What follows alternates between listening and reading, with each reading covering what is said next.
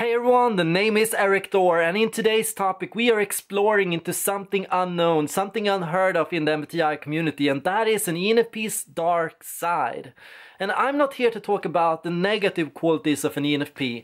You've got that in other videos. I'm not here to talk about the negative. I'm here to talk about something that we all have. We all have a dark side as well as a light side. We have things that we tend to be aware of, and then we have things, if we turn the moon around 180 degrees, we have the dark side of the moon, the dark side of the ENFP. And what is there? What is there in an ENFP that isn't in other types? Before I get started on this, have you considered going down to my Patreon page in the link down below? If you do, you can subscribe, you can be a part of our project, you can become a supporter, and you can be one of the first, as soon as we're done with this, be a part of our certification process, learning about Neo-Jungian theory just as we are using it in the Neo-Jungian Academy.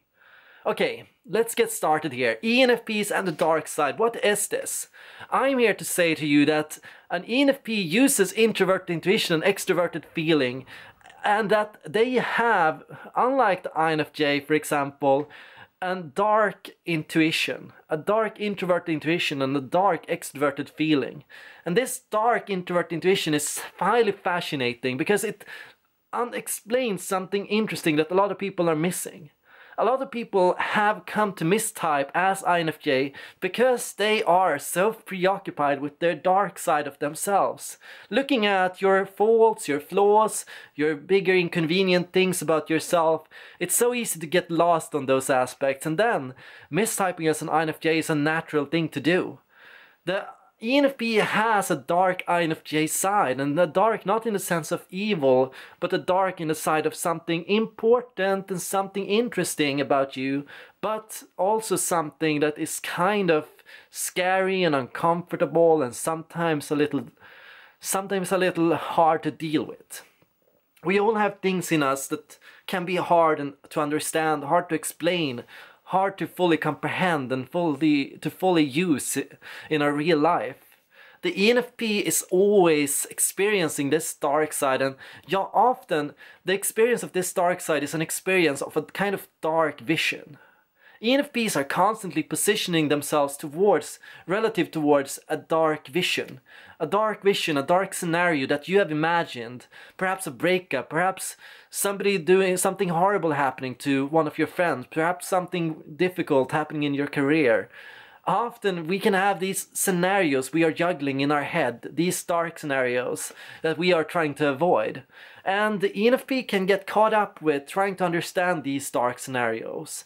Often, kind of for an ENFP, intuitive introversion is something you jump into. Some darkness that you are jumping into, something complex and unexplained that you are deciding to investigate. And generally the best way for an ENFP to deal with this darkness is through investigation and exploration. To kind of look for positive threads and patterns you can find no matter how dark the situation looks, no matter how inconvenient or troubling the future seems to be able to look for possibilities in your life, positive strands of hope that you can grab towards. And often this is the true sign of growth for an ENFP. Often the dark side brings up things in us that we have to deal with, things we have to handle, because the dark side is always going to be there, and no matter if we talk about it or not. The problem can be either ignoring this darkness and pretending it isn't there, and it can also be to hyper focus on this dark side and to get lost there and to forget about the light, to forget about what you want, what you dream of, what you need to do to get forward. Because we are all seeking to move forward through this process. And sometimes the dark can kind of make us lose our way. Now, an ENFP in the dark side, what they tend to do is they tend to rely a lot on scrying. And scrying is kind of like taking up a crystal ball in a sense and kind of looking into and asking questions and running scenarios and testing scenarios out on other people. What can I find around me that can confirm or deny the scenario that I've seen? What is it other people can tell me? What can I see? What can I envision? if I try to look inwards, if I try to look into myself, if I try to use my intuitive introverted function.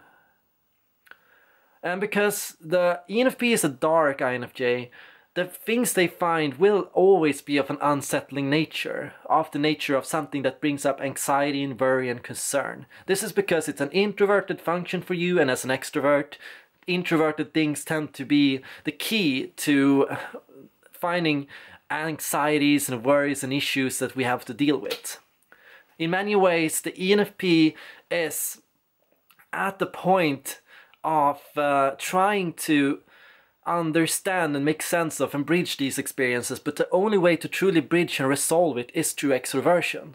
When you find something that brings up an anxiety, you can't run from it as an ENFP. You have to rise. You have to actually use your extrovert intuition to kind of explore, investigate, seek, and find patterns that can take you forward. Or if you don't, that's when you can risk getting stuck. When you're stuck, what kind of happens is usually nothing at all.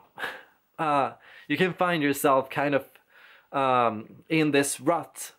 You can find yourself in this experience of kind of being in the dark, kind of feeling in the dark, kind of feeling a little lost, kind of feeling like I don't know where I'm going. And sometimes the dark can be a gateway to the bad things. The anxiety and the worries and the stress can take a negative grip on you. It can cause you to fall into bad or problematic behaviors. So that's something always to watch out for. To watch out for falling in the grip of sensing introversion and hiding, usually in the past. An ENFP sees the past as their escape route in times like this. If they aren't ready to rise, they will often fall and dip into sensing introversion, and that's usually the past, the roots, the things that make you feel safe. If you are kind of torn between holding on to your past and what you feel in life that are your roots, they're your most reliable things, and what you see as possibilities that you could reach for that might lead you somewhere good, and between the dark future that you are really seeking to avoid, that scary scenario that you have imagined or that you see might happen, then you really have to kind of find a way to kind of bridge these things. Bridge these three aspects. You have to kind of find a way to look for and to believe in and build up trust for positive patterns, that there is change that could lead to something good. You have to start looking for change that can lead somewhere good. And you can start simple. You don't have to take it all at once. You can begin with finding one possibility, and then another, and then another, and then another. And somewhere in all of this, if it appears too much, you just have to resign yourself to the fact that you don't know what's going to happen. Nobody can truly know everything that's going to happen in the future. Nobody can truly prepare themselves for every eventuality in every negative scenario.